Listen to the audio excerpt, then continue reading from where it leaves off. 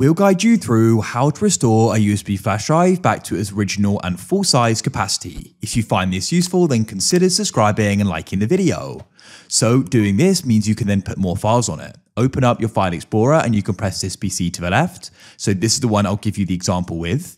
Just make sure you back up anything on it, and you are going to lose it. So press search at the bottom and you want to type in CMD or command prompt, right click on it and press run as administrator and press yes. Type in disk part and you can type in list disk. Go and type in select disk and go and type in the disk that you're doing this with. Make sure you get this correct, otherwise you can do it to the wrong one. So mine is disk 4 in this case. Identify it by the size of it. Go and type in clean, like so. As I said, this will lose everything. Press enter. Now press search at the bottom and go and type in disk management like so and tap create and format hard disk partitions. In here, you then need to go and scroll down and you need to go and find it. The space will be unallocated. So you can right click on it and press new simple volume, press next again and then next. I don't change anything and press finish. That's it. It should now be back to its full capacity.